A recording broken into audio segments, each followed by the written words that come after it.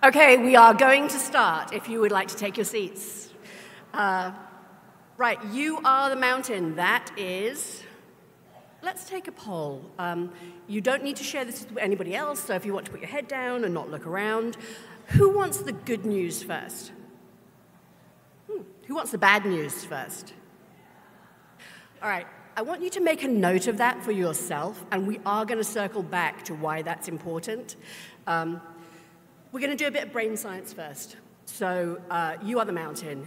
Your brain is not designed to make you happy or creative or all of the things that we really want. Your brain is not designed for that at all. Your brain is designed to keep you alive. That is it. And if you have listened to any of my previous talks, you know that I talk a lot about the amygdala, this ancient structure in the brain that is alert to any kind of threat. The thing about the amygdala is it doesn't actually understand the difference between an existential threat, a physical threat, and you just feeling really uneasy. It will put you into fight, flight, freeze, frolic, or fawn. And once you're in that space, you are no longer thinking and you are no longer putting anything into long-term memory. The minute the amygdala fires up, if you're threatened in any way, the amygdala fires up and your memory actually stops taking things in. Very interesting study came out of Oxford University a couple of years ago. Everybody should download Tetris onto their phone because it turns out that Tetris is like CPR for your brain. So if you're in some kind of, if you're in an accident, if something really troubling happens to you, if you start playing Tetris, the way the memory works is that kind of traumatic injury to your brain doesn't go into long-term memory. And this weird things happen where people who might have had PTSD because of this traumatic thing that happened, if they played Tetris within 24 hours of the trauma, they were much, much less likely to have flashbacks, to have anxiety attacks, to have all the things that go with PTSD. So download Tetris to your phone for sure. And remember that your brain is just trying to keep you alive. It is also a fucker and lies to you all the time. We are going to dig pretty deep into misbelief and the voices in your head that tell you shitty things about yourself and where they come from and why you believe them. There are 3 resources I want to point you toward. A couple of years ago, I recommended Jennifer Lynn Barnes, the RWA 2018 Writing for Your Id. If you haven't downloaded it, you really should. It's outstanding. It turns out she has another talk that she did that same year that they didn't label with her name, so I didn't find it until somebody else posted it, but it's called The Romance Writer's Guide to the Psychology of Fiction. And it isn't just for romance writers. It's about the theory of what fiction does. And I want to argue that fiction teaches us how to be human, and also how to get out of our own way. So the misbelief in the novel, we narrow it down. We've got hundreds, and I have thousands. We have hundreds of misbeliefs that run us. We have a grid. The way that we see the world is this grid that's made up of stories that we decided to give meaning to something. We give meaning to things all the time. Your foundational misbeliefs were probably set down when you were pretty young, and you still believe them. You still see the world through this grid. And one of the things we're going to work on today is how to change that lens so you're looking through a different grid. This book, The Happiness Advantage by Shawn Achor, if you do not own this book, you need to run, leave now, go, buy.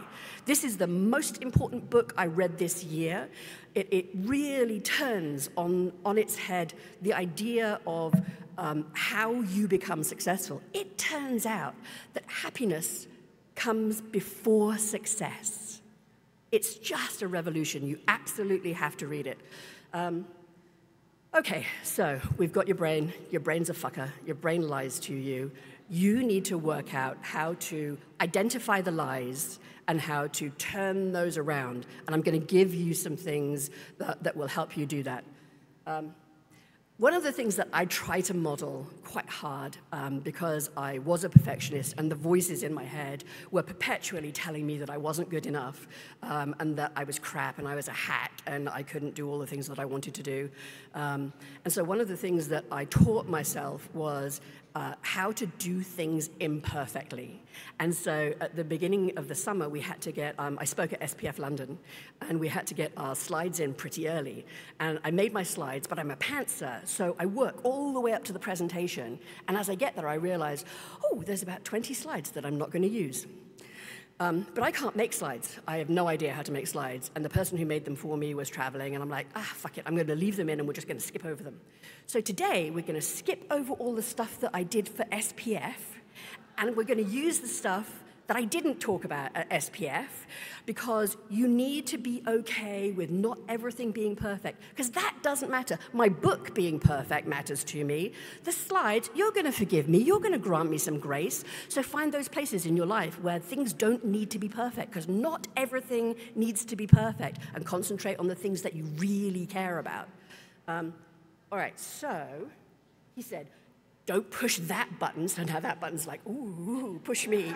All right, so you are the mountain. These are the things that I'm going to zip through that I talked about at SPF. If you didn't go to SPF, go next year. It's a ton of fun, really, really great. I talked about why I'm qualified to talk about getting out of your own way and why I'm qualified to talk about misbelief. So I'm not going to explain any of these. You just have to imagine your own story. Really great story. You would have loved it. It was really a lot of fun. Yeah, most interesting point that I made, absolutely. So here we go. This is the book that's going to make me rich. So this is me, finally. To round that up, my misbelief drove me so hard that I needed to be invisible. I absolutely needed to be invisible, which is why I was a book coach and a script doctor and a ghostwriter, because I absolutely needed not to be seen. And I didn't think about putting my name on my books. It was after James interviewed me for the SPF podcast, and my publisher said, why don't we put your name on your books? At that point, 3 months ago, I was 58. That's how long it took me to put my name on my books. And I'm telling you, I've written a lot of books, I've made a lot of money, and I couldn't do it because I needed not to be seen. And I'll tell you why. Lots of books, lots of books. This is how I did it. Yeah, he was a shitty guy. I ignored him. He was a surgeon. He thought he knew everything. This is a learnable craft. This is a section about you can learn this craft. It does not need to be perfect the first time it comes out of you. Write the shitty draft, then edit, then rewrite, then learn, keep studying your craft. So I did a bunch of pictures about, oh, this is the brain. This is what we currently know about the brain. There is a lot that we know about the brain, and it's pretty complicated. And I am so jealous of the people who are 20 years younger than me, because you are in this wildly exciting time where we are finding things out about the brain that are entirely not intuitive and turn things on their head. And you're just heading, I mean, as long as the robots don't rise, it's going to be really, really exciting. Oh, yes, we are going to talk about you being the main protagonist of your life. We're going to talk about that. All right, so before we get to who are you, which is very, very important. All right. Nope. That comes later. I was up all night. All right. So I put a trigger warning in the main room, but not everybody, of course, goes and reads the main room. So this is a trigger warning, and if you need to leave, please leave, because I'm going to talk about childhood sexual assault. So if that is not something that you can hear right now and you need to take care of yourself, please go. If it is something that you can hear about right now, take care of yourself afterwards if this is something triggering for you. So this is why I needed to remain small and invisible and absolutely not have anybody see me at all. I was 7 and my brother was 5, and we were raped by a babysitter. That's not the bit that made me need to be small. So my parents came home from wherever they'd been, and the next door neighbor said, "Oh, Betty, you don't want to know." And she didn't. So we never talked about it, ever. And the story, so how misbelief works is something happens, you've got skin in the game, you care about the outcome of this thing, and your brain makes meaning from that thing. And the meaning that I took from my mother not wanting to know that I'd been raped by a 24-year-old man when I was 7 was, I need to be invisible. I need to be small. And that my brother I got his permission to talk about this, so I'm not talking out of school. He went the other way. He started acting out. He started collecting sticks, which, we never unpacked. My father would just throw them on top of the garage until the garage roof almost collapsed. And then he started acting out, and then he took up drugs. And then there was a time when we were walking out. It's a beautiful, beautiful night. And by this time, I am the super goodest girl you've ever met in your whole life. I follow all the rules. I don't break any of the rules. If you know anything about English schools, I'm head girl. I am like super duper, like keeping myself as small as I can and as obedient as I can. And my trauma responses are freeze fawn. So I will either disassociate and stop being in that present, or I will super try and make that person like me and say like lots of nice things to them and then feel shitty about myself. My brother went a completely different acting out kind of a way. Beautiful, beautiful snowy night. The moon is out. It's crisp. And he says, and at that point he's probably 15 at that point. And he's doing heroin at that point. And he turns to me and he says, tonight's a really good night to go out. And we're going dancing, but I absolutely know what he means because we just have part of our makeup is suicidal ideation. Part of them, and suicidal ideation is different from suicide. So one of my best friends is like, if you think about suicide a lot of the time, do you actually want to die? Or do you want this circumstance to end? And usually, if you're not all the way there, because by the time you get there, you're not really talking about it. If you're talking about it, you want something to end, and he wanted something to end. And so we went to this dance, and at some point I lost track of him, and I sent people into the men's room. I'm like, go find my brother, go find my brother. We can't find him. We search and search and search, and I know what's going on. I absolutely know what's going on. And we go to the police station, and we're like, is he here? Because he'd been arrested quite a few times by then. I'm like, is he here? And they're like, no, did you go home? I'm like, why the fuck would I go home? I wouldn't go home. I wouldn't tell those people anything. Those people didn't want to know when I was 7 and he was 5. Why would I say anything to them? So we searched until about 4 o'clock in the morning. 4 o'clock in the morning, I'm like, fuck it, I go home. And by then, my brother had taken a freezer knife out of the drawer in the kitchen, and he had slashed his arms, and he had daubed my parents' bedroom door with his blood, and he was bleeding out on the bathroom floor. So we got an ambulance, and he was taken in. Obviously, he was sectioned. I don't know what they call it in America. Anyway, it's a mental hold. And we had family therapy. Oh, my God, isn't that fun? Isn't it fun when you've got parents who don't want to talk about anything? And so one of my things also that comes from this trauma is that I am compelled to tell the truth all the time. I am a massive, blurty truth teller. It is like a compulsion coming out of me. And also, one of the things my mother used to say to me quite often was, oh, Missy, you think you're so clever, don't you? And I was 26 when I said, I'm so sorry, I think I might be. At that point, I had a BA and an MA from Oxford University, which my father told me would be wasted on me. So we go in, family therapy, and this stupid fucking therapist, because I'm like telling stories and telling truths and saying things, and he said, you know what, I feel like I could just hand things over to you. I'm like, fuck. Now shit's going to hit the fan. And my brother stays in, and he makes friends with other people, and he's talking to invisible characters, and he's like, just because they're imaginary doesn't mean that they're not there. So he's having quite a good time away from us, and my parents were livid. They were furious. Why would you wash the family dirty laundry in public like that? So, at this point, I'm 17, and I'm getting the same messages.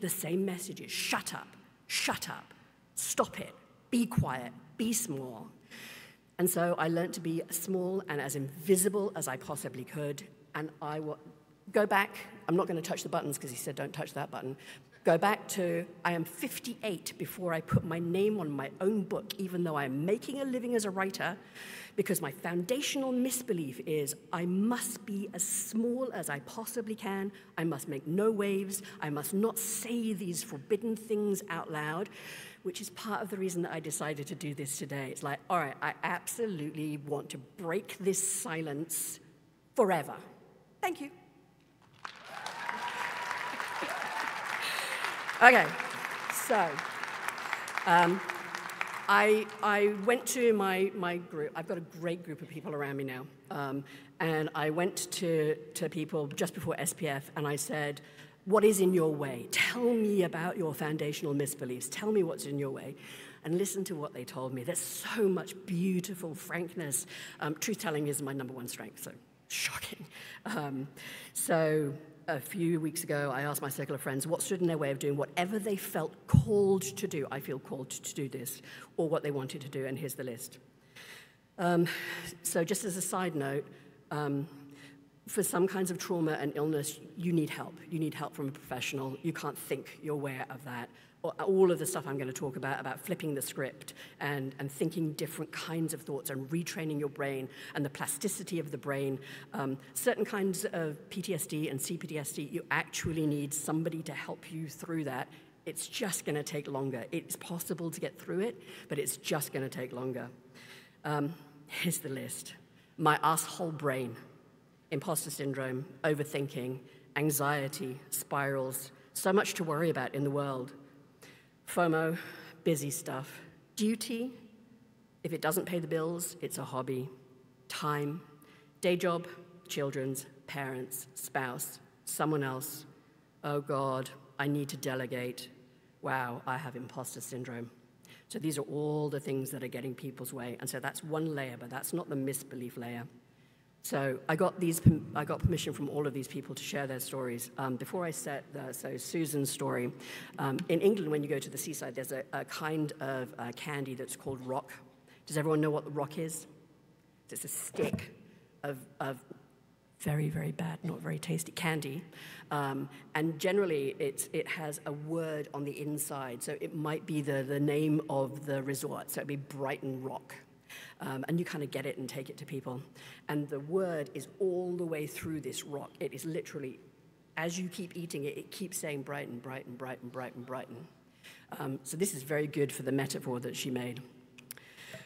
Imposter syndrome running through me like a stick of Brighton rock, coupled with a magpie brain and a lifetime of what I called the second angel narrative.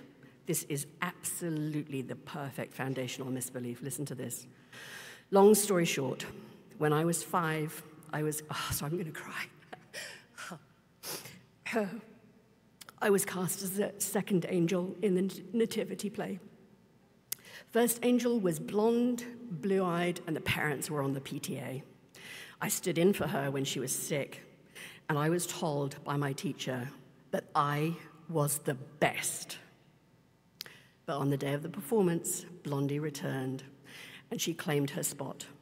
Bitter? Yes, I was. But all my life, there has been proof that I will always be second angel. It's a hard belief to shake. So she, at 5, believed that she was second angel, and now that's the lens through which she sees the world. She sees the world, and she is looking for evidence that she is second angel. The brain is a filtering organ. You don't actually see everything that's going on because there's millions of inputs coming at you, and your brain is trying to keep you alive. So mostly it's like, yeah, let's not take that in. So you take in what you look for, where your attention goes, where your energy goes, your attention flows. You must read this book, because reframing how you look at the world, reframing it so you're not looking for evidence that you are the second angel is really important, because she could turn that around. Because she's not second angel. She was the fucking best. Her teacher said she was the best. She could have taken that away, but she didn't. because she got pulled back and there was no one there to say to her, you are fabulous and you are not the second angel. Because, we don't really grow up fast enough to have kids. Sorry, some of you do, of course, but some of them don't, right? All right, so that lens, how you look at the world. Let me read you another one. I'm going to ask people, so get ready, because I'm going to ask you to come up and talk about your fundamental misbeliefs, and then we're going to talk about how to flip the script. These are just great. All right, John. After half a century, hating myself isn't just a habit, it's become a way of life. Hating myself. Are there ways, even small ways, that you can not, capitalize, not hate yourself? I realized a while ago that all the people that made me crazy, like all the people in my life that I'd inherited this awful self-killing ideas from, are gone, dead and gone from my life. And I kept wondering, who was I trying to impress? Just myself. 10-year-ago me was just trying to get through his days, and today me is trying to run a library and a publishing business and not doing an awful job of either. So progress, right? That is somebody who is tapping into their misbelief and starting to turn it around, starting to recognize my fuck shit brain has lied to me all this time, and it is not true that I should kill myself like they made me believe that I should. And maybe, so this is one of the ways that you get your misbelief to turn around, is you have a counter argument. You take your brain to court and you lawyer the fuck out of it. Like, is that true? Do I have any other counter evidence? And I've been really lucky in the last few years. So the pandemic as a writer was quite good to me because I had lots of writers come into my orbit who reflect something different back to me. They don't reflect back, well, I mean, yeah. So I made films for a while, and by then my father was dead. My father died very young. He died when he was 52. And my mother went to my first film, which won, if you know anything about films, it went to 82 festivals in the world, and it won something like 18 prizes, which is a lot. Yay! And so nice. And my mother went to see it, and she said, yeah, not my cup of tea. And that's what she said for everything that I did. Everything, and my brother, bless him, he was in his 30s, and he had written a poem. He's enormously talented, can't get to the page, absolutely can't get to the page. And he'd written a poem, and he gave it to her, because God forgive, he gave it to her, and she read it, and she said, yeah, I don't like doggerel. They were jealous of us. We didn't know that then, but I know it now, that our parents were jealous of us. Okay, I'm going to read you one more misbelief. Are you getting the idea? Can you hear how foundational this is and how it affects everything and how it makes you see the world and how it makes you scan for evidence that fit in with this misbelief and bolster it? Are you seeing that? No. Shit. All right, here we go. This writer asked not to be named. I'm currently dealing with everyone hates me, everyone thinks I'm a bother, I've said the wrong thing. Anxiety. Right now, it's so bad, I even think one of my closest friends isn't responding because she's done with me. She's at work. I know this logically, but that doesn't stop the voice that says to unsend the message. The biggest issue, though, is that I need to ask for expert readers, but if I can't get past my closest friend hating me, then how can I expect a stranger to be willing to help me? My publisher is waiting for this book, and I can't expect him to keep being so understanding, because if I don't get it to him soon, he's going to hate me. She's making this story about all these people hating her. Also, I've been staring at the blue arrow for 5 minutes, fighting the urge to delete this whole thing, because clearly Kate will also hate me for being so forward as to comment on her post. I asked for comments. These misbeliefs absolutely run us. They run us and they make us do things that are not in our own self-interest. And so what do? You take your brain to court. If you find that you are alert to some kind of outrage. So you're angry or you're pissed off or something's got you. So it's a word that I don't like and it's a word I don't prefer to use, but that's literally when you're triggered. And when you're triggered, you are not self-regulating, and you need to learn how to self-regulate yourself. Self-regulate, bloody hell. You need to learn how to regulate yourself. So ways to regulate yourself are cold water to the wrists or the neck. Literally sends a message to the sympathetic nervous system to cool down. Walking is a great way to get yourself out of your head. Pretty brisk walk to get your heart out and get out of your head. We are the only mammals who have stopped shaking ourselves. So you know when you see a dog that gets up and it shakes itself, that is, my therapist calls it the wiggles. It's a really, really great way to get yourself out of your head and back into your body. And what you really need to do as writers, as creatives, is to get the logical side of, Plato, bless him, fucker, talked up logic and talked down emotion. But for the creative side of your brain to be freed up, you need the logical side of your brain to quiet down, which is why you shouldn't write and edit at the same time. They are different functions of your brain. And the more the logic side, the more the critical side, the more the misbelief side is saying these things to you and correcting things as you go, the smaller this gets. The window for creativity gets smaller and smaller. So you really need to get out of your misbelief, get out of your own way, learn how to calm yourself down when you're triggered so that you've got more creative space to do more of the stuff that you love. All right. So, I'm so scared. All right. So then my question is, you've got hold of your misbelief, you're talking it away, you're recognizing what it is, and you're deciding who you are. And what I want you to be is the main protagonist of your life. I do not believe that most people in this room, are the main protagonist in their life. They are beholden to other people. And I believe in society. I love society. I love order. I'm not saying that we should all be psychopathic assholes who only care about ourselves. But I am saying, I said this yesterday, every single day when you wake up, choose you first. It's the old, put the oxygen mask on first. Find a way for you to do the things, all that list of all the things that get in the way. Find a way to quiet that down and stop it and choose you and make you the main protagonist of your story. I don't know that anybody actually wants to be Napoleon, but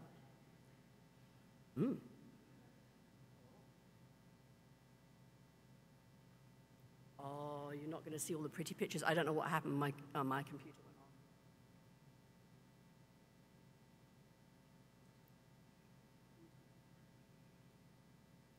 off. Yes. Yeah. Whew. So which Napoleon do you want to be? Are you a superhero? I don't know. Should be, right? Who's your favorite character? Think about your favorite character. What kind of attributes do your favorite fictional characters have? I mean, God, they were complicated, weren't they? Great show, but so complicated. They really did that really well. You can see where I'm going. Mr. Darcy. This is, if you haven't seen Green Wing, it's a British show. It's completely dada. There's no plot. I wish I'd written it. More Mr. Darcy, sorry. We like Lizzie too. I mean, we're not picky. Right? Who are you? Yes. Yes. So that's all about who are you. Making yourself the main protagonist of your story. Getting rid of all these bullshit misbeliefs. Choosing you. Are you the main protagonist of your work, or is work your boss, your kids, your duty? Are they the boss of you? How do you create a circle of me? The other thing that you need to do if you're going to get out of your own way is to have the people around you. It turns out that there are 4 kinds of praise. There is enthusiastic praise, which is, you did a great job, well done. Then there's mediocre praise, which is like, yeah, oh, was that you, really? Then there's really like a critical praise, which is, I had no idea you could do that. And then there is ignoring you, which is, God, I really need a beer, which is true. Of those four, it turns out that the only one that actually works to help you do anything at all is enthusiastic praise. All of the other three have your amygdala start firing up. The minute somebody bops you on the nose and says, that was really good, but you start going into anxiety. And when you start going into anxiety, your creative brain starts shrinking, your memory closes down, and you go into one of the 5 Fs. All right, we're skipping these because I didn't do anything about the 5 senses. They're really important. Use them.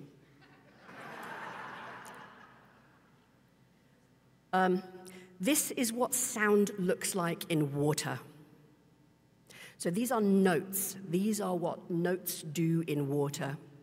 What you say to yourself and how you say it really matters. Every time you say, I am a stupid blah, blah, blah. I am a lazy blah, blah, blah.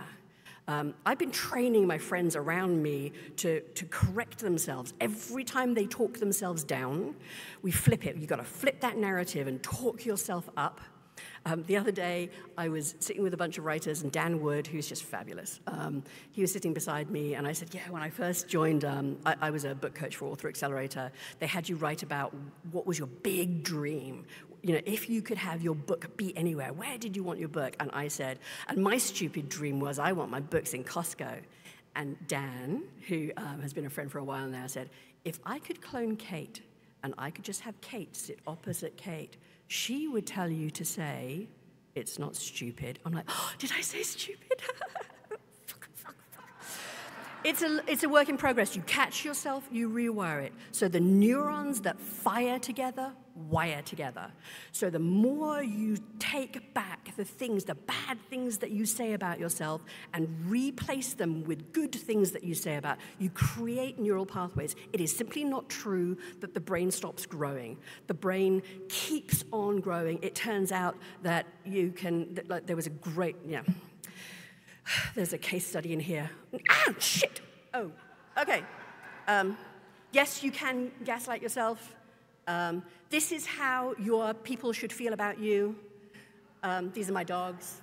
I can do no wrong. I am a goddess to my dogs. This is how your people should feel about you. If your people don't feel like this about you, fucking get new people. They are not your people. If they are not enthusiastic praise, get new people. He thought I was all of creation. Yeah. All right. Live the life you love the life you live. I always wanted a library. I have a couple of libraries. I'm writing things now that I completely love writing, and I believe that you've got this, bitch. All right, so I want people to come and talk to me about their misbelief and how we can turn it around. You can take, sorry. Yes, yes, yes. You can have a magic notebook, or you can have a magic writing rock, and we are going to work through misbelief. All right, misbelief always starts with I am. That doesn't sound like it's on. Can you see if it's on?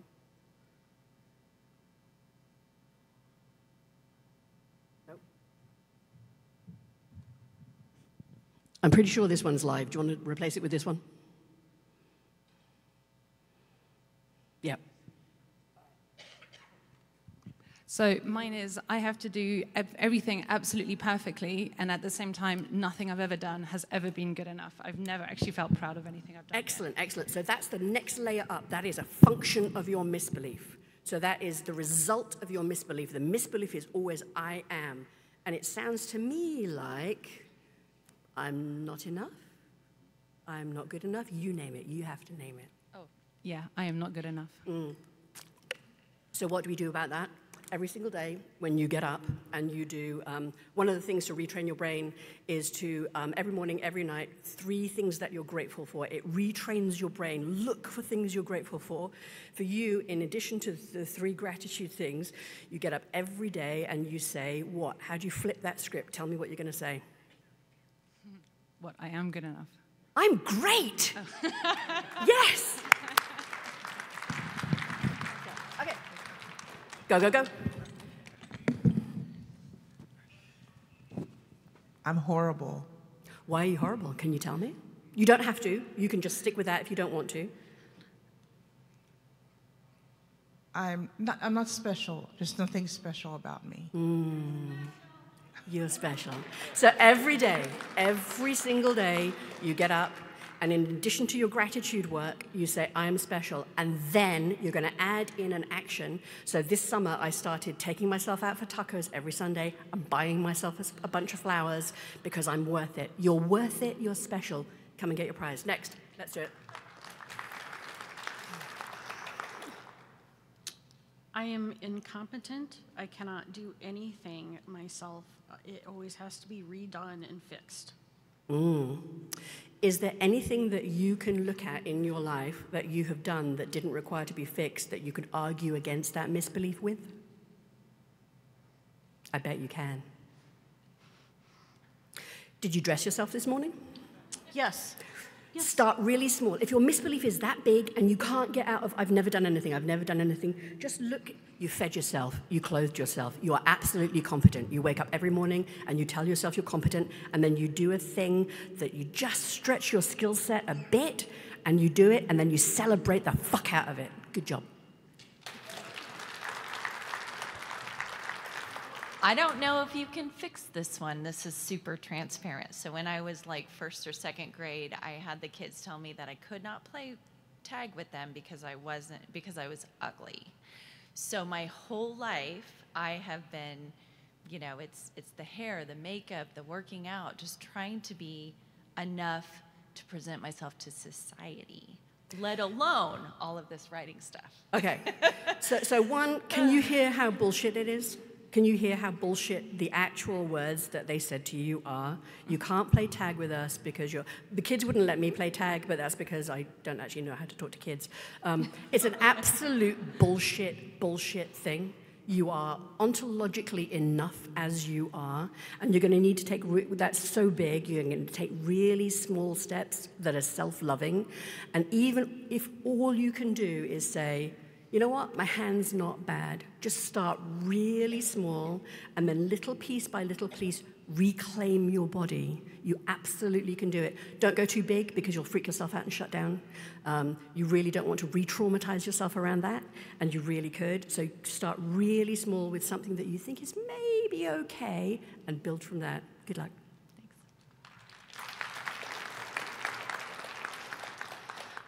I am terrified to put myself out there on social media and let everybody know that I'm a writer, so I don't. And it literally says author, nothing else. So that's a function of your misbelief. I'm terrified to tell people why. What is it about you? What is it about yourself? What is it about you that you don't want people to see? I'm afraid that they'll roll their eyes like I'm just not, like I'm probably a terrible writer. I am a terrible writer. Is it true? No. Good, it's not true. So every morning you get up, I am a great writer. If that's too scary and it freaks you out or you shut down, you go with, I can write, and you build, but you do it every single day. You build that muscle. Your brain is a muscle. Train that brain. We've got 3 minutes. Go, go, go, go, go. Good job. Thank you. Thank you. We've got magic rocks, we've got books. We've got a little bit of Jane Austen lavender. It's the last one. I was kind of trained by my parents that anytime I opened my mouth, it was not correct. Mm-hmm. And I think that every one of my opinions is wrong, and my decisions. Do you have any people around you who can help mirror back to you that your decisions and your opinions aren't wrong? My daughter. Awesome. Work with her. Do some mirroring work where you say something and she says, that's great. What I'm hearing you say is this, and I love it. You can do it by yourself. You can literally do it in a mirror, but you're going to build that muscle of, my opinions are great. I am okay. I am fine. Good job. Thank you. I'm not worthy. In what ways are you not worthy? Well, when I thought about it, I remembered this time when I was about 5. Peter Pan was my favorite Disney film. And we were playing Peter Pan in the playground, and I really wanted to be Wendy. But no, I was told I had to be Michael. So that's bullshit. You understand that that's complete bullshit, right? So you fight back against that, and you're going to need to Wendy your life up. I don't know what Wendy means to you, but I'm going to guess that there's some kind of magic in there that we can, I know who Zoe is. We can talk later about how you Wendy up your life and tell yourself that you absolutely are worthy. You are worthy. Thank you. Are you hearing how deep this shit is? Are you just hearing how sad it makes people? It makes me insane. Hello. My misbelief is that I am overconfident and egotistical. Oh, fantastic. I love it. So this is, so misbelief comes from Lisa Cron. Lisa Cron wrote Story Genius. She tried to take the old idea of the hero's wound, which generally was about kings and princes and emperors, and it was hubris. And hubris would bring them down, so they were overconfident. Why is it a problem to be confident? What's going to happen if you're confident? I don't know. Embrace the fuck out of that. Embrace the fuck out of that. Yes. Encourage her. You are not confident. Yes. You can do it. That I am not trustworthy and I'm a burden, disappointment to everyone. Do you have anybody that you know for a fact that you're not? You're okay. You're doing great. Thank you. Thank you. And do you have anyone in your life that you know that you're not a disappointment to? Yeah? Yeah. Lean into that. Really lean into that. Tell them what you need and have them speak words of affirmation back to you. That wound is very deep, and I really honor you for sharing it with us. Thank you. You are worthy. All right. They're going to turn the cameras off, but we're going to do one more. That's all we can do. But people can come and talk to me. Yes. It's actually just a question. Yes, sir. Is your brother still alive? My brother is clean and sober, and he has, yeah, he is a drug rehabilitation counselor, and he builds centers for people to get clean and sober. Yes, and he's a wonderful human being, wonderful. All right, buy this book, believe in yourself, turn your head around, and don't talk shit about yourself.